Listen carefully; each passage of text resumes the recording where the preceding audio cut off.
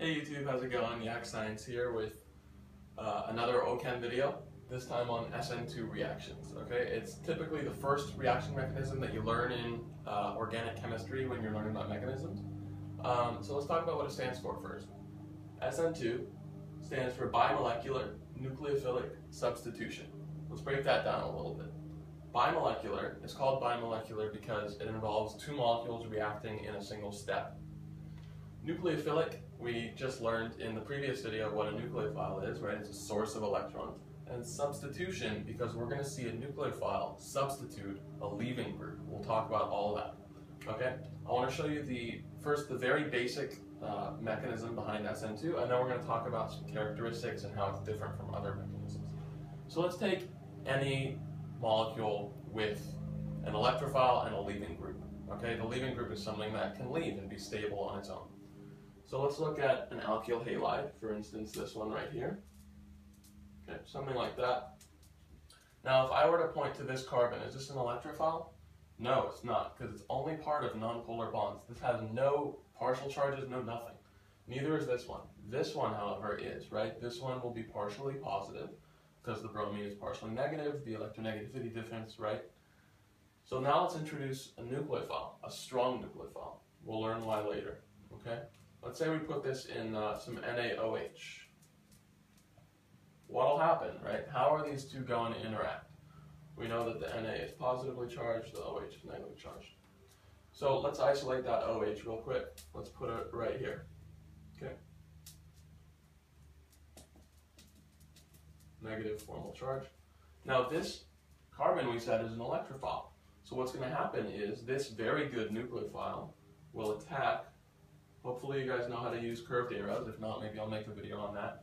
But it basically represents the movement of electrons. So this OH is going to attack this electrophilic carbon. But now, you'll notice something strange. This carbon now has 5 bonds, right? It's bonded to this carbon, this bromine, this OH, and 2 hydrogens from before the reaction. Carbon cannot have 5 bonds. That's a pentavalent carbon, and that's a big no-no. That never exists. So what has to happen is something has to leave. That's where the leaving group comes in. Bromine will leave. These electrons in this sigma bond will go to the bromine and form bromide. So what are our products? They look something like this. We have our OH now attached to the electrophilic carbon, and we have bromide ion. Don't let that plus sign confuse you. That's just plus because it's this and this. It's not a charge. Okay, maybe I'll erase that. Okay, these are our two products. Now you can see why it's called nucleophilic substitution. Our nucleophile replaced the bromine. Okay, it's a pretty simple reaction mechanism, and I just want to go over some properties of it real quick with you. First things first, it's stereospecific. So in chemistry, hopefully you've learned about stereochemistry. It's basically about the three-dimensional structure of molecules. So when we say that SN2 reactions are stereospecific, what we're really saying is upon attack, when the nucleophile, like OH- attacks the electrophilic carbon, it'll attack it from the back. It's called backside attack. And what that does is it inverts the stereochemistry of the original molecule. So let's take a look at an example. Let's say we have something like this, right? Dashed lines, iodine, okay? And let's say we react that with some NaBr, okay? That Br is negatively charged, the Na is positively charged. Where's the electrophilic carbon? Here? No, no, no, yes. It's this carbon, right? It's attached to a leaving group. The I could leave. It's stable as I-. So what's going to happen? Let's look at Br, right? I always like to isolate the nucleophile because Na is not really playing much of a role here. It's just a spectator ion, but that's not that important. Okay. Again, it'll attack the electrophilic carbon, shoot these electrons up to the iodine, and now what do our products look like? We have the same carbon chain, but now, what's the stereochemistry? It's inverted. So we'll have our bromine as a wedge instead of dashed. Make sense? So now our bromine looks like that. And we formed as well, some iodide ion. Okay? So that's what we mean when we say it's stereospecific. Stereochemistry is inverted always. SN2 reactions involve backside attack, and that always involves inversion of stereochemistry at the attacked site. There could be, there could be some stereochemistry here as well, right? If you have like a, I don't know, an OH group here, but this isn't going to attack that carbon because OH is a terrible leaving group. We'll get to that later. Okay, so that's one property of SN2 reactions: stereospecificity.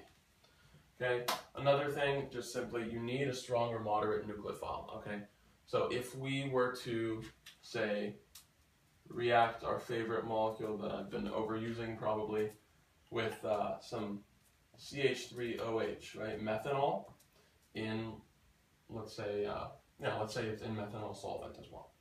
What's going to happen? I mean, yes, we did say that that oxygen has 2 lone pairs and it can be nucleophilic. Is it a good nucleophile? No, it's not. It's definitely not strong enough to attack and then make bromine leave. Big no-no. Because that would give oxygen 3 bonds, not very favorable, and then you'd have to deprotonate one of those hydrogens to make it stable. It's too much. This is not a good enough nucleophile. So typically, you want nucleophiles with a full negative charge, or moderately good nucleophiles like nitrogens with lone pairs are typically good, or moderate. You also want a polar aprotic solvent for SN2 reactions. Why do we want that? Well, that's because the nucleophile is stabilized, right, in polar aprotic solvents. Polar protic solvents, remember, can form that hydration shell around a nucleophile. So let's say you have NaOH, right, and you put it in a or not NaOH. Let's say you have NaBr, right, and you put it in polar protic solvent.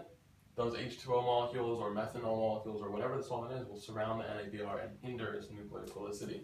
So you want polar aprotic solvent, right, like acetone, something like that. Now, primary and secondary, but not tertiary. What does that mean? That means that for a reaction to happen in SN2, the electrophilic carbon cannot be attached to 3 other carbons. It's 2 or less.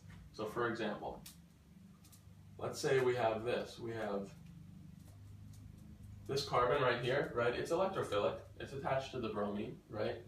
But will it be attacked via SN2 if we introduce, like, let's say, NaCl or something like that? The answer is no. That chloride ion will not attack because there's simply not enough space. It's too cluttered here. So this will not happen. It would not attack the electrophilic carbon and kick out the bromine. No. That won't happen because this carbon is tertiary. It has that CH3, that CH3, and that CH2 are attached to that carbon. So that's a big no-no. SN2 will not happen if it's tertiary. Only primary or secondary. And last thing to talk about, good leaving groups, right? In the past examples, we saw bromine leaving as a leaving group. We saw iodine as a leaving group. But what makes a good leaving group? Simply put, a good leaving group is very stable on its own. It's happy to leave, It's like, okay, fine, I'll leave. That's fine. So what contributes to that? Resonance is a big factor. So I prepared some really typical good leaving groups. Okay, perfect. So methyl sulfate ion is very good, and you'll see why. It has a ton of resonance. Okay, sorry. Let me just get that real quick. Okay, you see that? That's a ton of resonance. These electrons are very delocalized. So if we were to attach this to, say, a carbon chain and introduce NaBr or NaOH, that Br minus will definitely attack that carbon, and this will be happy. This whole thing, right, will be very happy to leave because it's very, very stable on its own due to resonance. Okay, other molecules with a lot of resonance. One that you'll see a lot is tosylate. That's like your best friend when it comes to synthesis. So tosylate looks like this. It's kind of complicated, but you get the hang of it.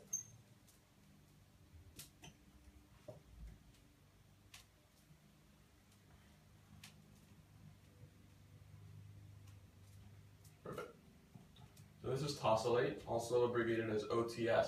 So you might think to yourself, this is kind of scary to draw every time. So what chemists usually do, and what you could probably do depending on your teacher, is instead of drawing all this, you could just attach it to a carbon chain by writing OTS. Okay? Also a very good leaving group due to all this hyperconjugation and resonance. Okay? Perfect. What else makes a good leaving group? Typically, the weaker the bond, the better the leaving group. And that makes sense. If something wants to leave, it better not be super attached to that electrophilic carbon. So typically the bigger the atom, the longer the bond length, and the longer the bond length, the weaker the bond, right? So iodine would be a better leaving group than bromine, which is better than chlorine, which is better than fluorine. And that brings me to another important point. Fluorine, if that's attached to the electrophilic carbon, it's not going anywhere. SN2 will not happen if fluorine is this guy, right? And you introduce NABR, no, it's not going. This bond is way too strong. Okay.